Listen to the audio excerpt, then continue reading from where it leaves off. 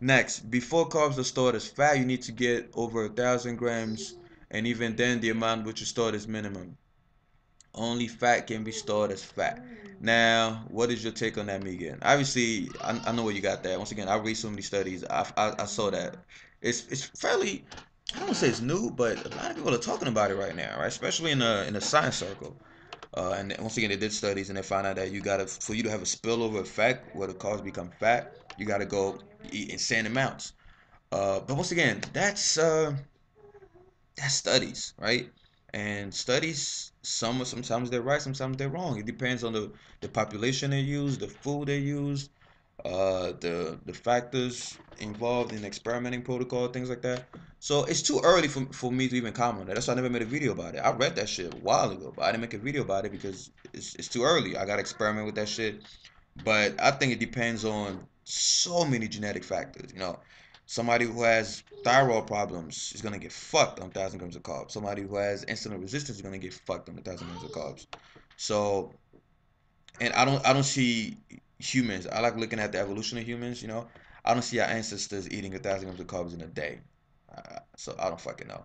But as far as only fat can be stored as fat, I don't know, man. Some studies claim that only fat can be stored as fat, so you're not entirely wrong. But some studies also show a spillover effect on even under 1,000 grams of carbs. So once again, it's tough.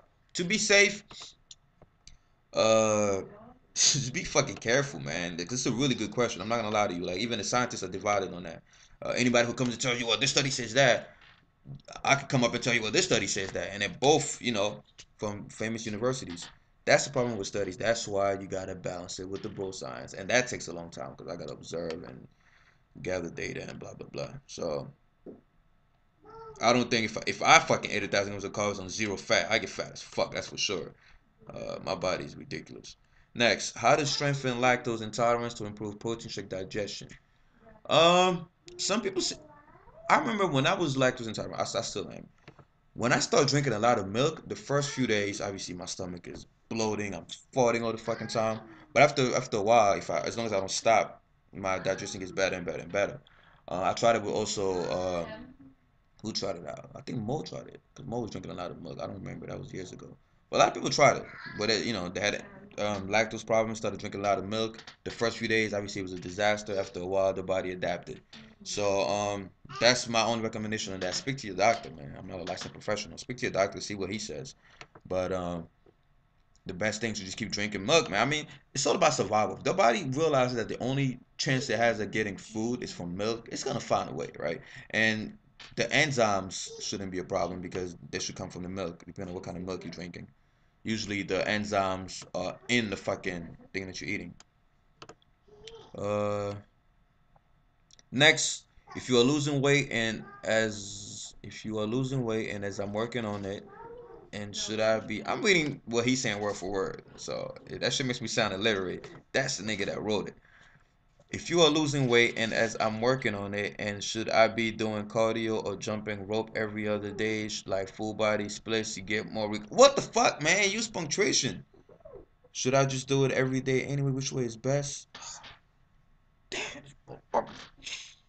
If you are, I'm now I gotta put punctuations in your own shit, so I might get a whole different meaning than what you intended.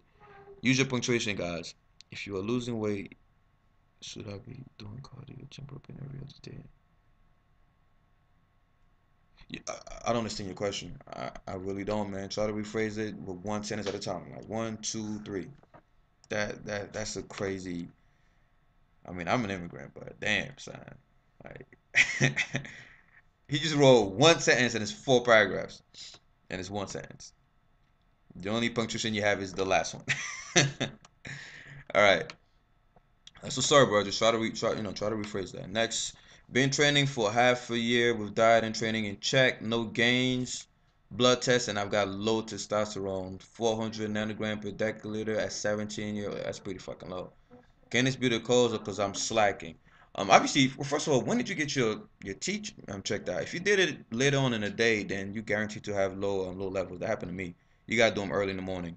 That's one. So do them early in the morning and then come back and report. But even later on in the day, 400 at 17 is low as fuck, man. That's the time of your life when you hornier than a motherfucker. You should have like 9,000. Blood tests, and you be training for half a year. I mean 6 months. Don't let people tell you that 6 months is too early to see gains. No, nigga, the first 6 months you see a lot of gains. Your noob gains. So I would say maybe the testosterone plays a part, but you're not giving me enough info. I mean, obviously, yeah. If this is 400 nanograms in the morning, that's low as fuck. That's older than a 70-year-old, I believe. Yeah, because five something, that's like around a 60-year, 55, 60-year-old. Yeah, that's a 7-year-old's T levels. If that's in the morning, you fuck, my dude. Just try to watch my videos on how to increase your testosterone levels. 'Cause that's fucked if it's in the morning. But I'm guessing that's probably the reason why, man. You're not showing me your training, you're not showing me your nutrition, so it's hard to have a verdict on that. All right. You want to add something? Hi. Yo, come on, son. Anyway, so I was like, yo, Hansa, let's make a video and show them how we came up with these insiders. And we spent like the last 10 minutes laughing. So the first one is you have to chill.